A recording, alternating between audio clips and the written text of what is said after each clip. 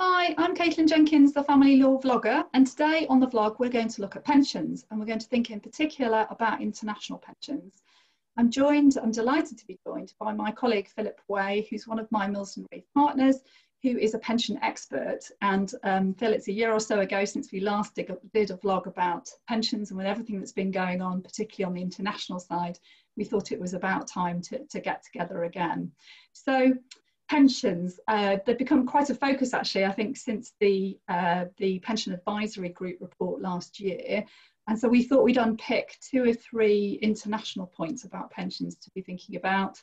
And this blog will be relevant to clients who are thinking about separating or divorcing, who've got pensions internationally or got that sort of cross-jurisdictional bit, or professionals who've got clients in that situation. So we thought we'd break it down into 3 sections. The first thing, Phil, we thought we'd look at is for people to think about what to do if they have a pension, but the pension is in a foreign country.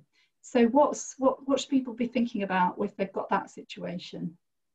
Well, it's an increasingly common one, Caitlin, as you identify, because there's a real proliferation of international families. That's a graph that's been going ever upwards over the last few years, and divorce lawyers have seen ever more international cases crossing their desks. And the issue, if you have a couple that are living in England and Wales and there is an overseas pension in play, is a tricky one. It was illustrated a few years ago by the case of a Mr. and Mrs. Goyle, where there was a pension over in India. The couple were living in England when the marriage broke down. And Mrs. Goyle initially met with success when first she went to court. And the judge on the first trip out said, yes, I will make an injunction against this pension, and Mr. Goyle must transfer his interest in the pension to Mrs. Goyle. Mr. Goyle appealed that all the way up to the Court of Appeal, and that decision was set aside and sent back to a High Court judge, Mr. Justice Mostyn, to decide what to do with that pension. And there were various submissions made, not only by Mrs. Goyle, but by other interested parties, to say that it should be possible for the English court to share an overseas pension. But in fact, Mr. Justice Mostyn decided that that was not so, and that the pension sharing regime does not apply to a pension that is held overseas. That was bad news for Mrs. Goyle, and Mr. Goyle, I would imagine, was pleased with the outcome. But some families, when they're separating, will want to be able to share the overseas pension. It might be, it wasn't in the Goyle's case, but it might be that there are other assets that the pension holder wishes to keep hold of. And if he or she isn't able to divide the pension, then the other spouse may well receive a share of assets that the pension holder would prefer to retain. And the good news out of the Goyle case was Mr. Justice Mostyn saying it's one thing finding that the court doesn't have power to share the pension, but if a couple come to the court with an agreement, a consent order, and evidence that the overseas pension provider will implement that consent order, then the court will approve such an arrangement. So where couples are cooperating with a common aim of sharing an overseas pension, then subject to the overseas pension provider being comfortable with it, it is possible to share it. But the upshot of all of that is it's really important to understand what's the art of the possible and what isn't possible, and therefore so that both the clients and those advising them know what they can actually achieve, and if they want to share it in a different way, then how they offset that against other assets, etc. But the key point is not to assume that you can share the pension in the foreign country if it's not agreed. So specialist advice on that early doors and being aware of what the options are is going to be important, isn't it? Absolutely.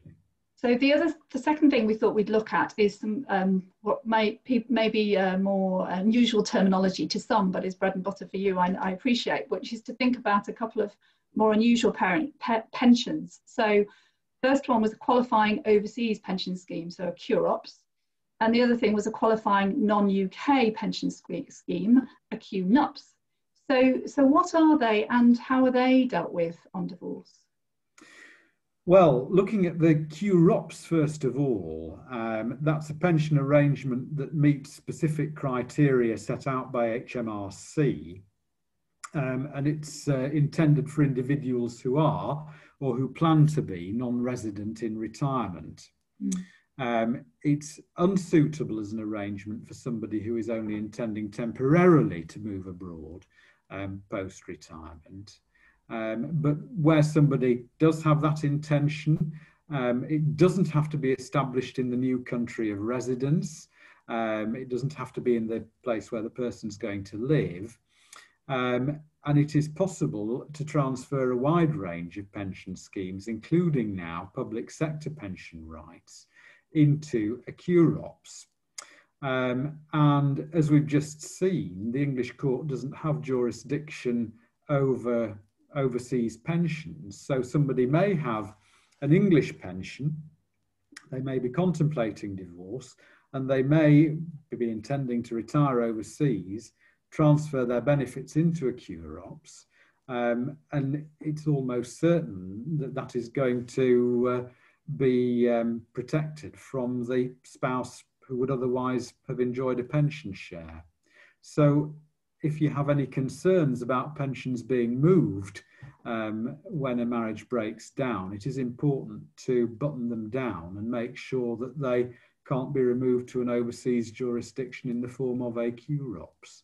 That's about keeping the asset in an English pension scheme that can then be shared rather than it going off into a QROPS abroad, which, as we've just discussed, can't then be shared unless you agree to deal with it in a particular way, but not as of right to be shared. Correct. And that is one consideration of preserving asset at the point of breakdown of a marriage. But I think I appreciate the focus of this session is international, but as part of that consideration and whether the pension can be shipped off overseas into a QROPS, I think it's important to look at all of the other things that could happen.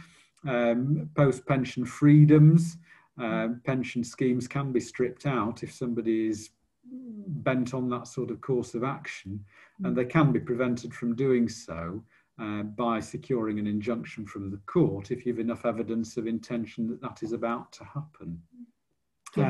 QNUPS are a very similar breed. They won't be susceptible to a pension sharing order either. And the QNUPS is defined as a pension scheme established in a country or territory outside of the UK that's recognised for tax purposes under the tax legislation of that country. And unlike a QNUPS needn't be established in a country which has a double taxation agreement with the UK. So that's the tax distinction. But for divorce purposes, it falls under the same umbrella of not being capable of sharing. That's excellent. Thank you, Phil, because it's important to understand what that terminology is and also what the implications are for the client who's contemplating separation or planning a separation. Yeah. That's helpful. So then the third scenario we thought we'd look at is the opposite of the first one, I suppose. So what to do if you have got divorced outside England and Wales, but you have an English pension. So you have an English pension here, and there's something quite time critical about this, isn't there, bearing in mind the forthcoming end of the transitionary period for Brexit. But talk us through what the situation is for those pensions. So a divorce outside England and Wales, but the pension's here. Yeah, absolutely. And this is just as common as the situation of having an overseas pension to consider as part of the assets of a family. We get a lot of cases through dealing with this point from lawyers overseas. Very often it's a couple that have started out on married life in England, have gone overseas with work, and they find divorce calls and that they need to share the pension that is cited in England or Wales. What to do? Well, at the moment, it's possible under the Matrimonial and Family Proceedings Act of 1984 to obtain an English pension sharing order against the English pension, because English pension providers, it's the reverse of the first scenario that we were talking about. English pension providers won't recognise generally an overseas pension sharing order in respect of an English pension. Now, a couple can look at the English court to deal with the English pension if they've been divorced overseas. That's the first important point. The person that's applying for the order must not have remarried in order to bring the application. And to found jurisdiction, one or other of the couple must be domiciled in England and Wales, or at the date of the application have been habitually resident here for 12 months. And at the moment, Article 7 of the EU Maintenance Regulation permits jurisdiction on the basis that the pension share would represent maintenance for the claiming party. Unfortunately, that last jurisdictional ground will disappear at 11 p.m. on the 31st of December 2020, with the end of the transitional arrangements for Brexit. And there is the possibility of jurisdiction riding to the rescue, but it doesn't look as though it will dovetail neatly with 11 p.m. on the 31st of December 2020 at the moment.